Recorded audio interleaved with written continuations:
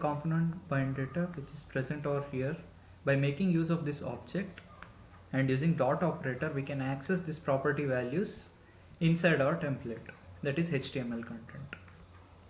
Now in this video, let's see how we can get rid of this HTML content which we have written over here in template. Okay, by making use of another, instead of this template, we can make use of template URL where we can specify the link for this HTML content. So what we are going to do is we need to remove all the content, HTML content, from this component class, that is events-list component.ts, and place it in a separate file and render data from there. Okay, let's do that now. Okay, let's create a new file inside events folder. Okay, and name it as events-list.component.html. Okay, so inside this file, let's place all the HTML content which we had written in the previous video over here. Okay, let's remove all this. Okay, and paste it over here.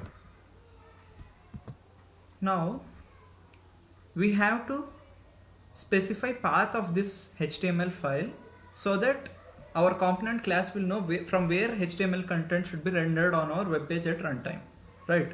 So we have to specify path of this HTML file over here. Instead of using template, I'm going to make use of template URL. Okay, and here I'm going to specify path of the HTML file. So where exactly this events-list component.html is present? It is present inside events folder, right? So /events-list.component.html. I'm going to save these changes. Okay, so what we have done so far, the HTML content which we had written inside the template inside our component class, which is used for rendering the data mentioned inside this component class event object. We are making use of the same thing over here, but instead of using template, we are making use of template URL, and we are specifying the path of the HTML file, where exactly the HTML file is located. This is highly recommended. Why? Because whenever we are writing the component class, we don't wish to write all the HTML content over here, because usually the HTML content for displaying data on our web page will be huge. It takes a lot of lines to display, right, the HTML file. So let's provide this link over here so that our component will know where exactly it should look for the HTML content, HTML data, for rendering at runtime on our web page. Okay, so we created a new file inside events folder, and we placed all the HTML content over here and provided link for that here. Okay, now let's run this and see the output. Okay, saving the changes, we have to specify the command npm start like usual. Okay, now if I open the browser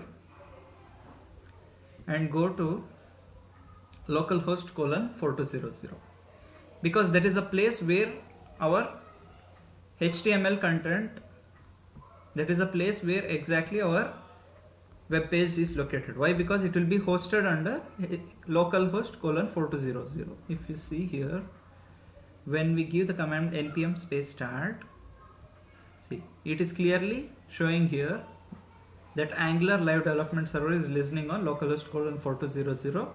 Open your browser on this. Okay, so http://localhost :4200. Let's open the browser and navigate to that link, localhost :4200. Okay.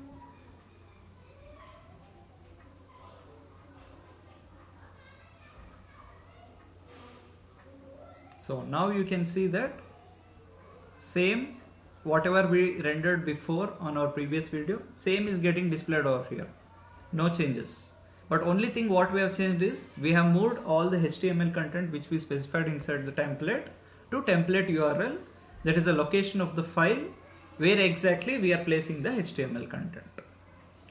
So this actually reduces the overhead of writing all the HTML content over here and making it look awkward inside our component class. That is the use of this external templates. Thank you so much for watching this video. Please like, comment and share this video, and kindly subscribe to my channel in order to watch more videos.